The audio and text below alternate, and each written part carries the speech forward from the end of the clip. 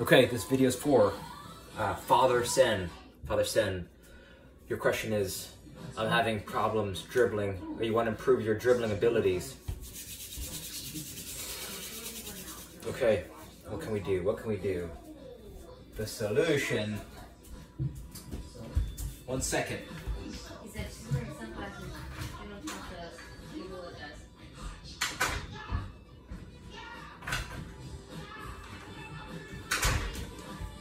The first thing you want to do is buy yourself, this ball was less than $12 on Amazon. I got a badminton ball, but it doesn't matter what type ball it is. It matters that it's small. It's small. That's important. I want you to buy the cheapest size 1 ball or size 2 ball that you can find, whatever's cheaper. The reason this is important is because it's like, I noticed when I went to go play Halo or Call of Duty, I learned a trick where, I'm not sure how I learned it, but I would raise my sensitivity on the remote settings very high. And this would make it so that when I started to look left and right, the controller would, I'd go left and it would jerk so far left that it was hard to control. But over time, I started to have I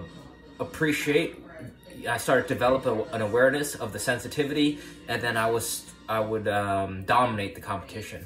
Same thing using a size 1 ball. At first, it's going to be harder to control, but as you just use it with repetition, you're going to be able to manipulate it much better. So that's the key. Invest, right? If you're low on cash, you could do some chores, or you could, get some cash together and get yourself a size 1 ball Amazon.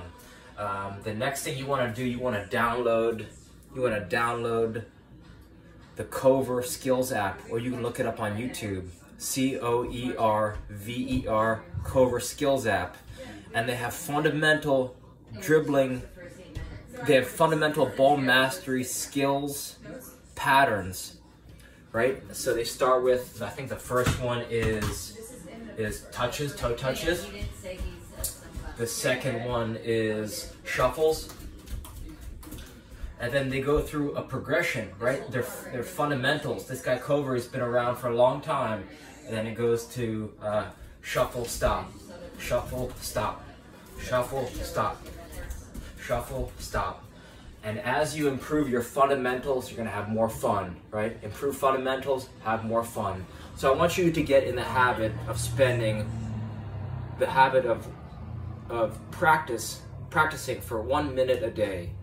If you practice for 1 minute a day for 2 weeks, not even 2 weeks, practice.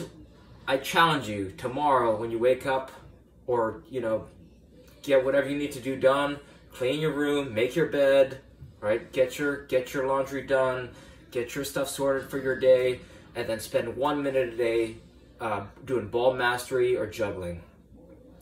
The next thing that you can do, quick story. I was the worst player on my team, and my parents brought me to this guy. His name is Tom Turnbull. He's a trainer, a soccer skills trainer out of New Jersey, and we would do 4 exercises every day. The first was ball mastery. The second was soccer sequences, and I'm going to show you the one soccer sequence that's going to completely change your life. It goes, if you could only learn one, this is it. So listen up. You go outside, outside, inside, outside, inside, outside, outside, inside, outside, inside. I want you to repeat this phrase out loud as you do it. Outside, outside, inside, outside, inside, outside, outside, inside, outside, inside. Right? Slow is smooth, smooth is fast. Slow is smooth, smooth is fast. Most players I try and teach this to, they try and go way too fast. I want you to internalize it, say it when you do it, take it nice and easy. Outside, outside, inside, outside, inside, outside, outside, inside, outside, inside. Practice this over and over and over and over. Outside, outside, inside, outside, inside, outside, outside, inside, outside, inside. The beauty of this soccer sequence, this dribbling sequence, is that it's a foundation for all the good moves you're going to start to learn and to right. It works with all the other moves, and it's a foundation for dribbling. Right, I call it the Rosetta Stone of dribbling. Right, because you could start to go outside, outside, inside, outside, scissor, outside, outside, inside, outside, chop, outside, outside, inside, outside, step over, outside, outside, inside, outside, L move. Right? As you learn more moves, it's like the starting. It's the first thing you want to learn. That's going to unlock all your other move combinations. This is why it makes it so powerful, because it's a rhythmic pattern, and it's going to encourage not dribbling with the inside of your foot, right? You can't really run down the field like a duck. It's going to encourage the outside of your foot dribbling, right? That's easier to do than this, right? So it's a foundation for dribbling. That's the easiest way I can put it. So spend 1 minute a day on Cobra skills and drills, and maybe 1 minute a day on soccer sequence, outside, outside, inside, outside, inside. And if you can do even one of those 2 things or 3 things, right? We have a size 1 ball, Cobra skills and drills, and then we have soccer sequences.